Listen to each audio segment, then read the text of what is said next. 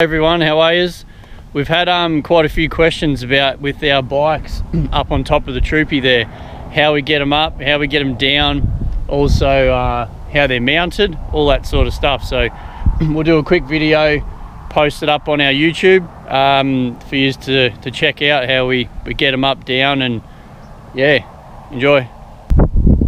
So we've just got some Rhino racks and bolted them directly straight through the roof rack. It's as simple as that. There's one bolt at the back here. It goes just through the mesh on a bit of plate, and the other side there's two bolts just underneath this area here that goes straight through the roof rack. 6mm bolts in them, and they've been real sturdy up there for the whole trip.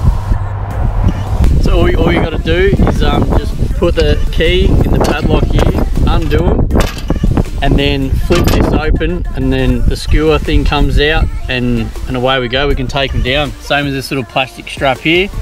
Just undo that, pull it through, and the bike's each bike becomes free.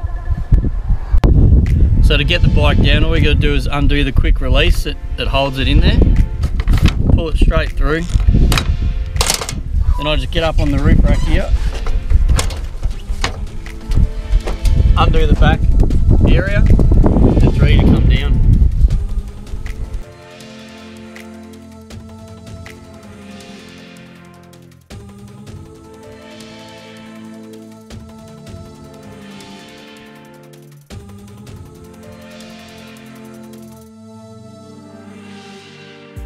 Yeah, so we just store the front wheels for the bikes in the van, but you could also sit them beside the frame up on top there and just use some hockey straps or something like that to hold them on. So it's the same for the other bike.